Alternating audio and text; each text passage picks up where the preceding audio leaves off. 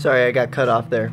So you can do a wider stance or a narrower stance depending on the TV stand that you're going to be putting it on. So I'm going to put the legs, which I have right here, and it looks like they just slide right into those holes.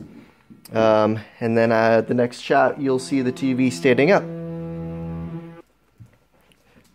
Alright, so here is the TV now up out of the box and with the stands in place. So as you can see, it's got some real nice super thin bezels on the side, and then it's a chrome bezel along the bottom, and that's it. And then here is the hub box that I've got.